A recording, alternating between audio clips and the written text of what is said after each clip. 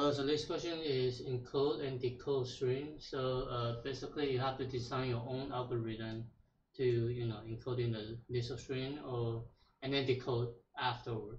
So you're not able to use the sterilized method. So you cannot input a ladder over here, right? So so one way of doing this is straightforward, like so this is our entire input array, strings array. And how do we define every single word as the decoding pattern? So we can use this. This is hello, right? Hello is size of 5. Oh, size of 5. And then we can convert this dictionary into a format, into a string that will help us to decode. So I can say, okay, this is size of 5, right? And then I put a symbol slash, and then this is my word hello. So this is one way to determine the one word, right? And then you have another, which is going to be hello word. So hello word is actually the 5 word as well. So I can have another pair after the hello, right? So I'm going to say 5 slash word, right? So this will be your decode string format, right? So you want to decode this, and then you return the string, something like this. List of string, something like this, right? So you encode the string of words, and you decode the entire S. This is your S into the list of string of word, right? So using this format, right? Basically, we keep on track the index. After we keep on track the index, we know there's a slash after the integer, right? So it could be at 25, right? So the index doesn't matter, but we know like there's a slash after the integer before the word, right? So we can know this is the delimiter, right? Something like this. So let's start coding. Alright, so here it is. So in this one, we convert the string, the array of string into what? String, right? So I have a string builder. I'm going to put SB. So I traverse the entire list of string. So I'm going to say string, and then string, right? So what I need is what I will have to know my current size. It's going to string.length, right? And then I will append 1 slash, and I will append the entire string. Then I will return sb.toString.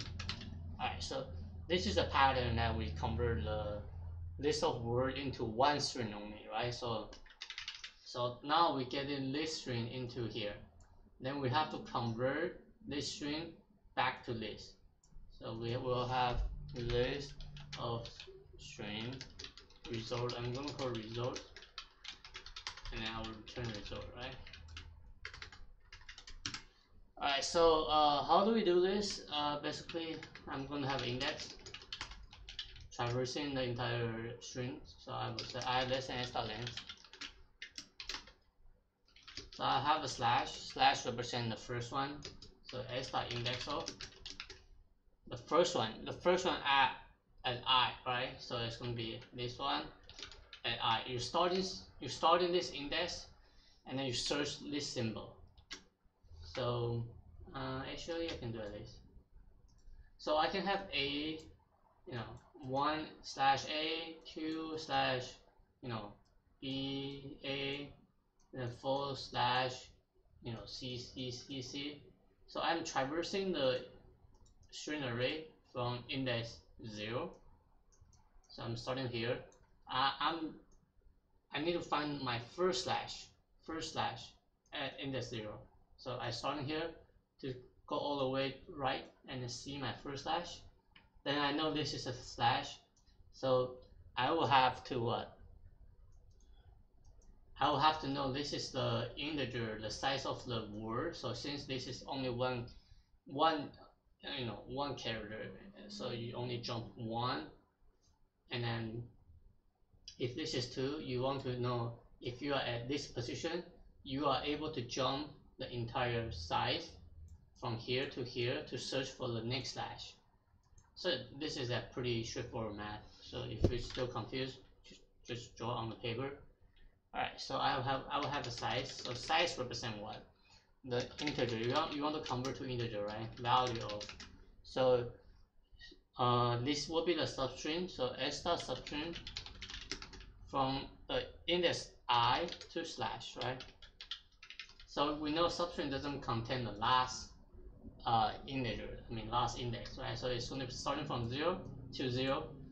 As an example, I was using 1/8, right? 0 to 0 because this is 1, right? So 0 to 1, so it's going to be substring this only, and then convert to this as an integer. Now we know the size, right? So we can take the word from slash +1 and then plus a size. This is the size, right? This one is the size. So I will say, okay, I will become what? Slash plus size plus 1. So I will know my next pattern, right? But before I do anything, I need to what? Add the string, right? Add a string into the result. So it's going to be slash +1 and then all the way to I, right? So this will be the solution. Submit. Alright, let's talk about the time and space. So it's straightforward enough. This is the encode, and encode you have independent size, space, independent time. So for every single length of a word is all of n, and then you traverse every single string, right? So this is the length of the list of strings, and this is length of word, right? So for the decode, personally I would say this. You encode, you have this amount of time, and then you append, and then you put a word in there, put the string in there, right? So this is the time and space. And this will be exactly the same thing for the decode, because you have independent space, independent time. So here's the answer, right? And then this is no meaning to debug, like everything should be straightforward enough, and the LeetCode debugger doesn't actually help you to visualize. Alright, so this is the solution. Still, if you still have questions, leave a comment below, subscribe if you want it. Alright, peace out, bye.